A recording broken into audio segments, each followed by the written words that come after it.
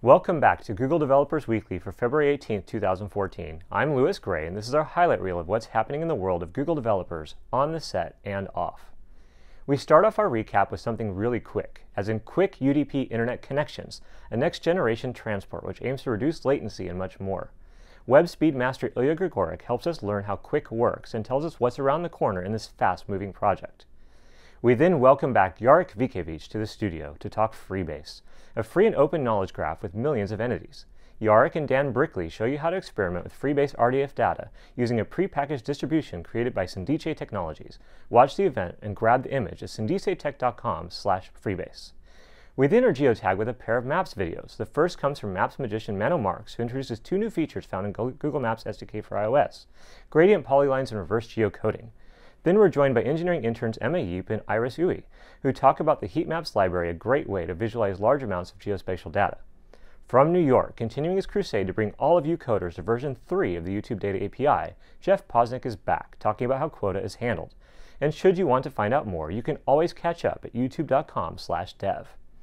For the last 5 weeks, we've hosted Chris Wilson, Sean Bennett, and Peter Lubbers for the latest office hours talking mobile web development for the Udacity CS256 course. This week's event takes on lessons 10 through 12. If you've missed it, we've got more than Cliff Notes. We've got everything for your viewing pleasure.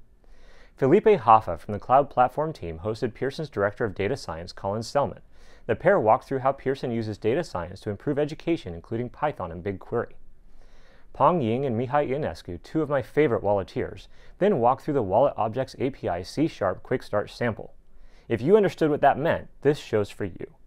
And we wrapped up our studio work this week with the latest from the Cast team, who debuted the Cast SDK for Android. This video gives an introduction on how to build Google Cast Sender applications for Android using the Google Cast SDK. There was lots of big news about Google Cloud SQL this week. First, Cloud SQL graduated to general availability with databases up to 500 gigabytes. Plus, data is now automatically stored encrypted, and there's an uptime SLA of 99.95%. And finally, you know those pages with infinite scroll? Maybe your site even has some of them. If so, you'll want search engines to crawl all that infinite content. For the best technique on how to do this, check out this week's blog post on Google Developers blog at googledevelopers.blogspot.com. And to make sure that you never miss a thing from the world of Google developers, subscribe to Google Developers on YouTube and check out the GDL schedule at developers.google.com/live. I'm Louis Gray, and I'll see you in the studio.